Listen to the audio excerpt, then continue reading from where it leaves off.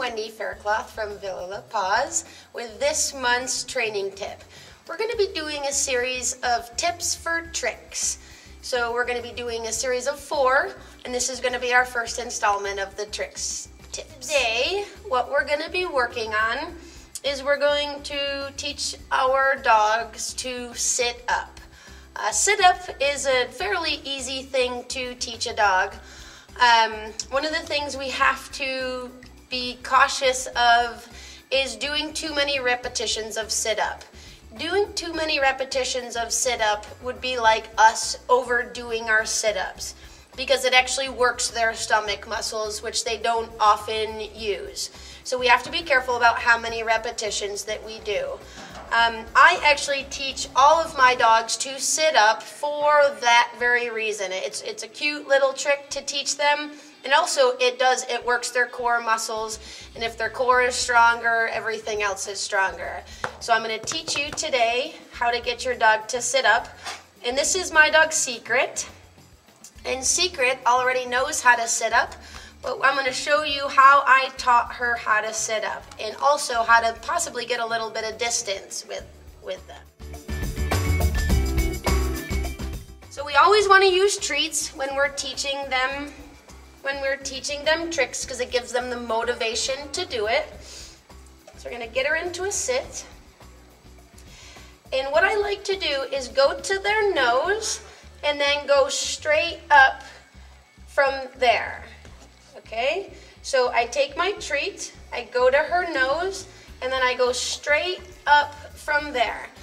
So often people make the mistake of putting the treat way up here, and what that does, free reader, free, get out, yes. What that does is that gets the dog stretching out and trying to get the treat that way. And it's much easier for them to stand on their hind legs than it is to sit up. So the next thing is don't teach them to stand up first. You want to teach them to sit up before you teach them to stand up.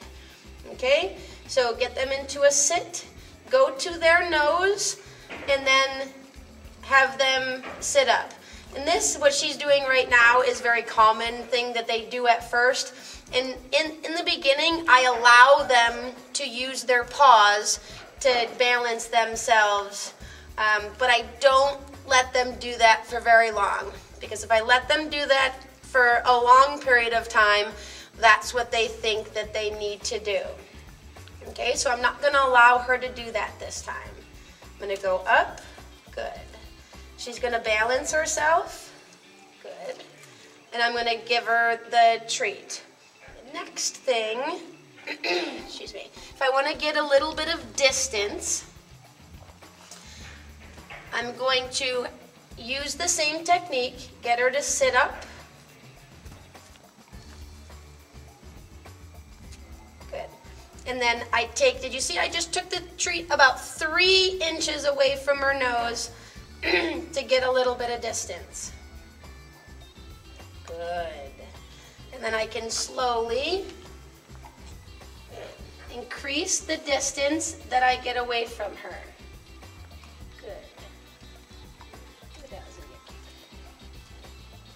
Good. So again, back to the beginning. I'm going to go to their nose and then go straight up from there, and they're going to sit up. Don't start here, because they're going to try to reach up and grab the treat, and we don't want them to reach up. Go to their nose and straight up from there. So that is our training tip of the month. The trick tip of the month is teaching our dogs to sit up. I want to remind you of 4 key things that you need to remember when teaching your dog to sit up. First thing to remember is don't do too many repetitions, because too many repetitions is going to hurt their stomach muscles, and then they're not going to want to do it.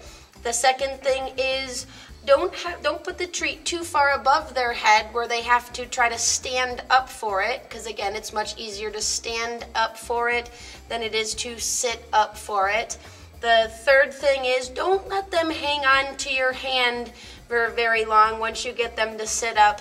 In the beginning, like I said, it's a good thing to do to have them gain balance.